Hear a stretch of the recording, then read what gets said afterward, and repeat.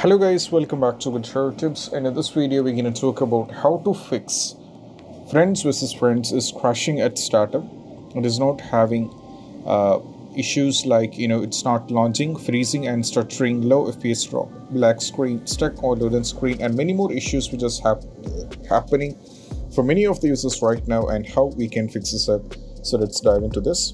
The first one is all about we have to start with a simple restart. For that, just go over here in this icon, click on this one, go for a simple restart and try launch the game. That's going to work for you as well. Start with a simple restart is a basic step.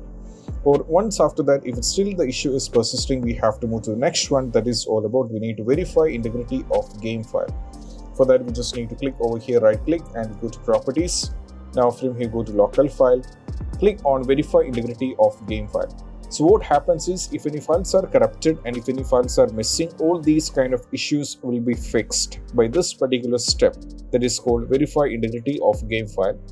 Because if any files are corrupted as well as if any files are missing, all these cause us the issue of these kind of issues will be existing. So we have to close this up.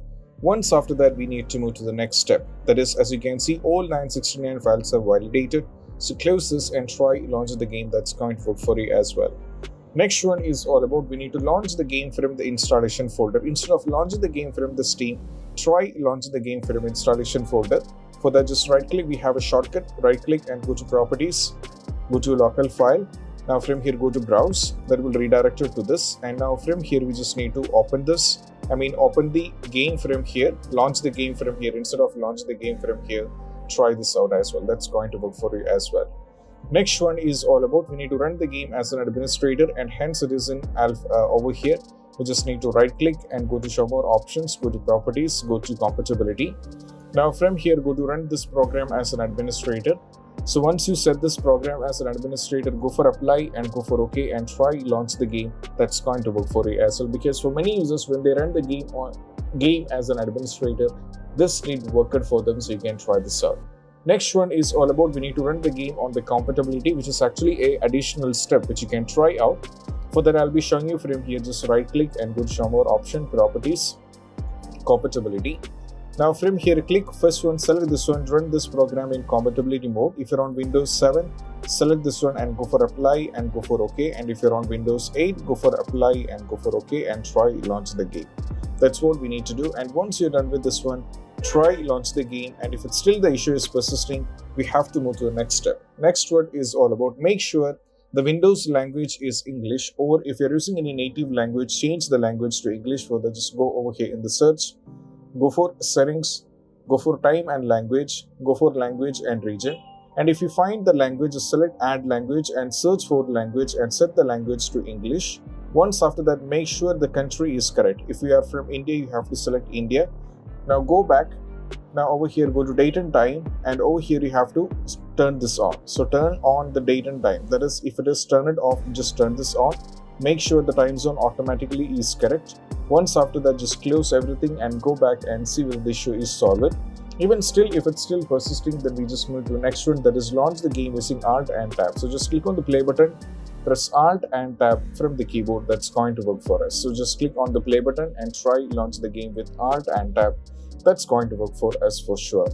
So that is what we have to do. So that is an important step as well. Moving to the next one is all about we need to delete the saved game file. For that, we just need to go over here in the file explorer, go to this PC, and from here just go to documents. And if you find the folder on Friends of Friends, just delete the folder and you'll be losing all the progressions, but that is fine. Just delete the folder, and once after that, try launch the game. That's going to work for you as well. Next one is all about we need to move to the next step, which is all about we need to allow the game to Windows security. For that reason, we have to go over here in the search, go for control panel, go to Windows Defender Firewall, go to allow an app or feature through Windows Defender Firewall. Now from here, we need to search for Friends of Friends. Just keep scrolling down and navigate to F, and as you can see, the Friends vs Friends is already added, and make sure the public and private is correct. If it is not added, I'll be showing you how to add this by default. For that, just click on allow another app, go for browse, go to this PC, go to local disk C, keep scrolling down and navigate to program file x86, keep scrolling down and navigate to Steam folder, go to Steam apps, Now from here go to common. Now from here just keep scrolling down and navigate to friends versus friends. Just keep scrolling down at the top. Over here you can see friends versus friends. Just open this one and add it. So here it's already added, so we'll be getting the error. Just add the game.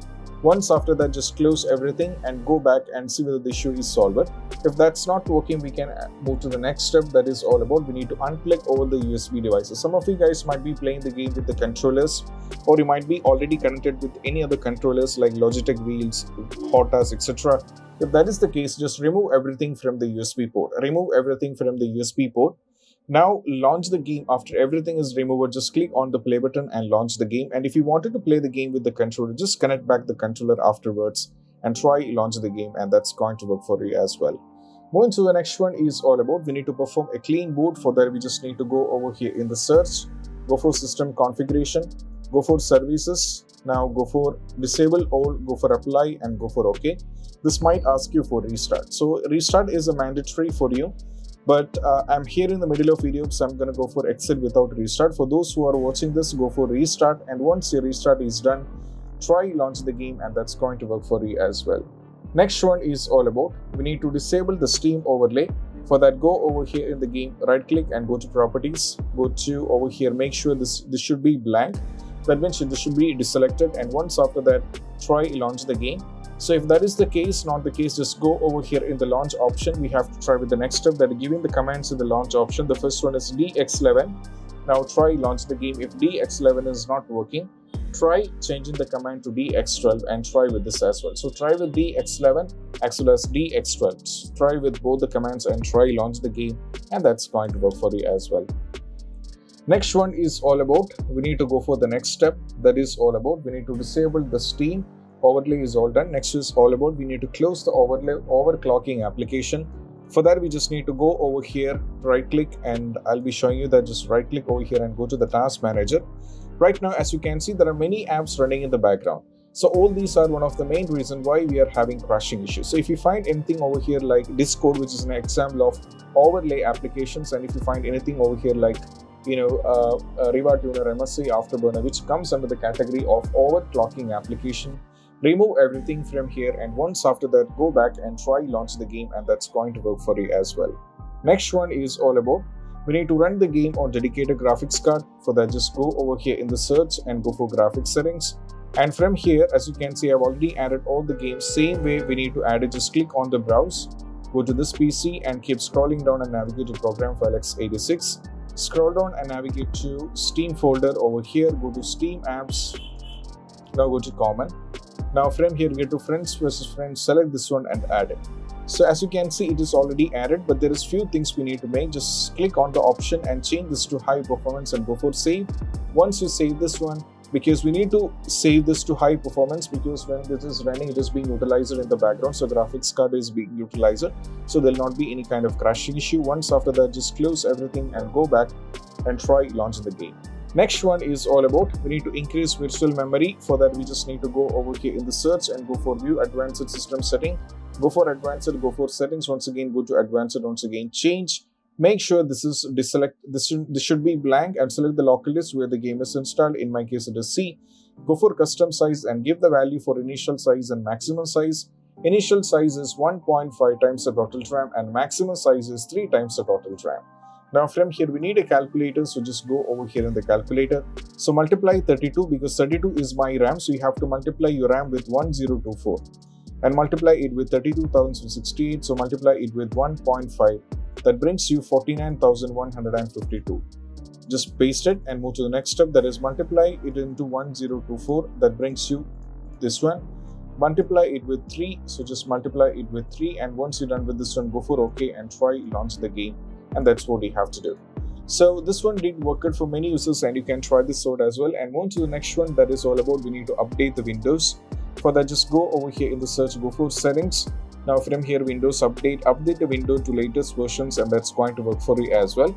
Next one is all about we need to do this. We just need to update the graphics card. So I'll be providing link in the description to both NVIDIA as well as for the AMD. So NVIDIA users, they just land on this page, click from the description, so select every details. product series, product type, operating system, language, etc. So I'm from Windows 11, so I have to select Windows 11. Once after that, go for start search and you'll be getting the latest version driver, version 5.35.98, which is released yesterday. Just download this one, install and restart the PC. And if you're on the AMD, do the same. You'll be getting all the options over here. You'll be getting the options like the select every details over here and move to the next one.